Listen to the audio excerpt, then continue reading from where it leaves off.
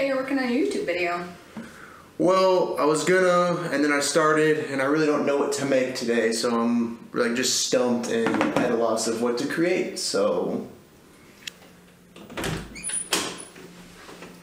You could always use this Photoshop Friday tutorial I just recorded. Nice shirt.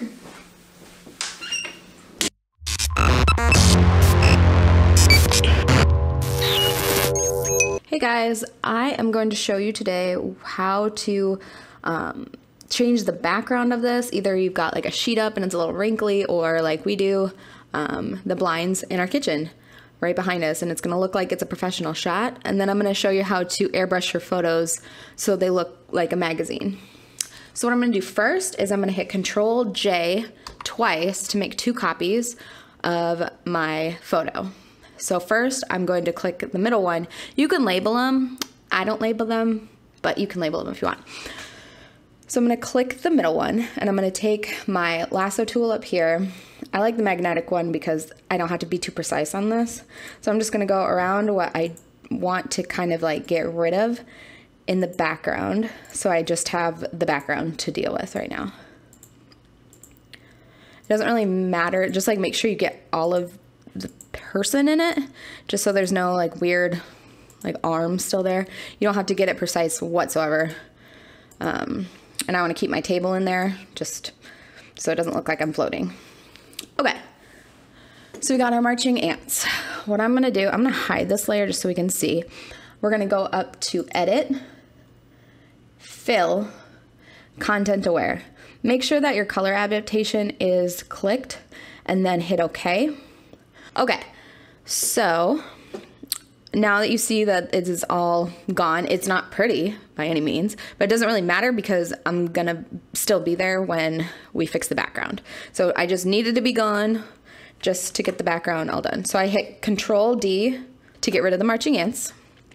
Now I'm gonna go up to Filter, Blur, Gaussian, I don't know. And I'm gonna put it up really high. So you're gonna want it to where you can't really tell where your wrinkles or your background is. You can kind of tell in here just because of the color difference of our cream wall versus our white blinds. But no one's really going to be looking at that. And if they are, that's kind of weird, but whatever. But you want to go as much as you can before you can tell like it's a wrinkle. Like see here, you can still tell it is a, there's a white square on there. So I'm going to go back up around 240, 332, I don't know, just play with it, see how you like it. I'm gonna hit OK. Now I'm gonna turn back my top layer, and I am going to convert it to a smart object. So I'm gonna right click it and make sure it's highlighted, convert to smart object. Okay, this is how you can tell if it's a smart object, if it has this in the corner. So these two aren't, but this one is. So what I'm gonna do now is I'm gonna go up to Filter, Other, and High Pass. Okay, so you can see my outline and the outline of the blinds behind me. So I'm gonna pull it all the way down to 0.1. So from there, I'm gonna kind of just keep pulling it up and just watching your screen and get as far up as you can before you start to see the stuff behind you. So you can see right here, you can see that you can tell that there's blinds behind me. So I'm gonna turn it down a little bit. So you can't really see it anymore, but it still gives us texture to follow, and it's not just gonna be like a weird blurry background. So I'm gonna hit OK, and I'm going to change the blend mode to overlay. Now I want this to be attached to this, so whatever happens with this, they're the same. So I'm gonna hit Alt or Option and go right in between the two on the line and just click. So now these two are attached. Now I'm gonna click this layer, your background layer, and I am gonna mask it. So I'm gonna click here. Now that it's masked, it's a white mask, so we're gonna paint off of that mask. What you need to remember is if it's a white mask, black will erase and white will put it back. So I am going to get a bigger paintbrush. I'm gonna bring my hardness up a little more than a little less than 100. And then I'm gonna kind of start to paint. Sometimes if you have your high pass on this layer, you can actually see your outline, which is actually really helpful when painting it back. So I'm just gonna go ahead and do this, follow the outline. We can speed through this. So now I'm going to hit Alt or Option and click my mask so I can see like my whole coloring. I personally think it's a lot easier to do it this way than trying to figure out where I'm at and everything. So I'm gonna turn the hardness all the way up, get my paintbrush bigger, put back on black, and color in my whole silhouette, avoiding obviously my triangles I just drew and going outside of the outline of my body that I just did. So I'm just gonna go through here, coloring it in. This way I'm sure that there are no like gray spots or spots that I missed when doing that. So to get back, I'm just gonna hit Alt or Option and click my mask again. Okay. Oh, missed a little bit here. Okay, so as you can see parts of the blinds behind me. I'm gonna take my paintbrush again, make it smaller, make it a little bigger than that, make it smaller, turn the hardness, we'll try it, let's keep it there. Oops. And then I'm gonna flip the colors back to white to put it back on, and I'm just gonna go and fill it back in. So that's why I like to use the hardness down a little like less, because if I like go down into here, it's not as dramatic as if like the hardness was all the way up and it just like makes this weird divot like Windows paint. Okay, so that is fixed. You can see the color difference right here. So I'm just gonna go across the window, or sorry, the table. I got the table a little bit, so I'm just gonna quick flip, put it back, flip. Oh. All right, now let's go up to my head where it doesn't look like, you wouldn't be able to say, hey, those look like window blinds behind you. It looks like my hair's crimped just right there. So now you can even have like these flyaways too, like on my head, where it looks a lot more natural than if I just cut my face and body out of something and slapped it on a white background. So that's how to change the background. It looks a lot more professional than me just kneeling at our kitchen table in front of our window. So now what I'm gonna show you how to do is to really smooth out my skin without making it look fake. So Sam is really proud of this because he's like, oh, look at that detail. I'm like, oh, that's disgusting. Like, let me airbrush that. Let me fix that. So what I'm going to do now is I got my background all done. So I'm going to hit Shift and select all of my layers.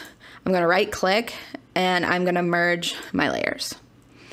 So if there's any like major like pimple or something, take care of that before you do the airbrush, just because you can't go back after this and fix it. Like, see, there's a little bit of pimple there.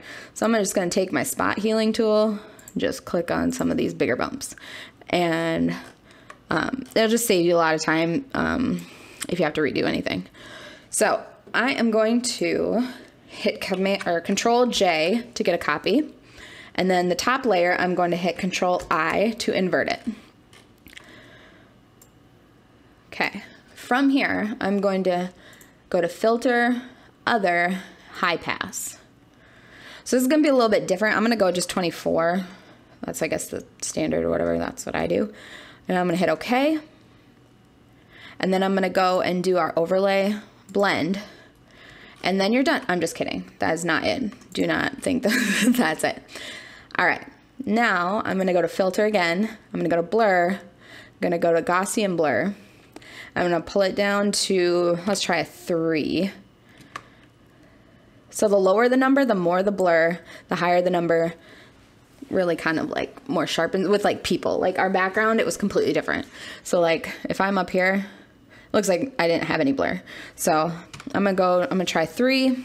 I'd keep it between 3 and 4 to keep it more like less fake, I guess, looking. And I'm going to hit OK.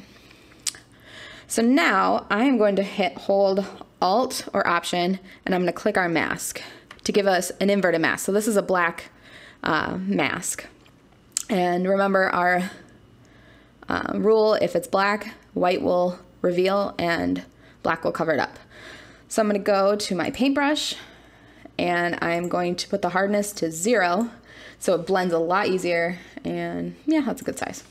Okay, so I like to zoom in extra and just start painting it off, you know, just go around it. See how it got dark right here when I went over it? I'm just gonna go Control Z. You don't wanna do that. You don't wanna ruin or make anything look different. I don't have any highlight on my face, like I didn't put any shimmer highlight on, so I don't really have to worry about like bright spots, but just make sure that you're not going over those, because then it will dull it out and it will look super unnatural. So I'm just kind of going over this, going over my cheeks, and then I go over the side of my nose contour. I'm going to go down to my chin. One thing to note though, don't paint this on like the edge of like let's go with like my lips. Okay, so I'm not going to just pull it across, because that completely ruins it and it does not look natural. So stay away from like the shapes of and lines on your face. Like I'm not going to go underneath my nose, because that just looks like I've got a burning nose now. So I just Control Z is what I always do when I mess up. So it gets a little red here. I don't really like that, so I'm going to reverse it, make this a little bit smaller, and just go over that. But see, now it kind of just makes it dark to me. I don't know. Let me look. I'm going to zoom out, and you can see the difference that this has made. Like, whoa. Super airbrush looking, but also not like weird, creepy, no pores, anything. So you still have the detail in your face, but it is more of an airbrush look. It looks like you've like enhanced my eyes and my lips are like enhanced, but it's crazy because I didn't even touch those. So there is our finished product. You can merge your layers however you want. You can just export it however you want. And yeah, that is how you change the background and airbrush any of your headshot photos.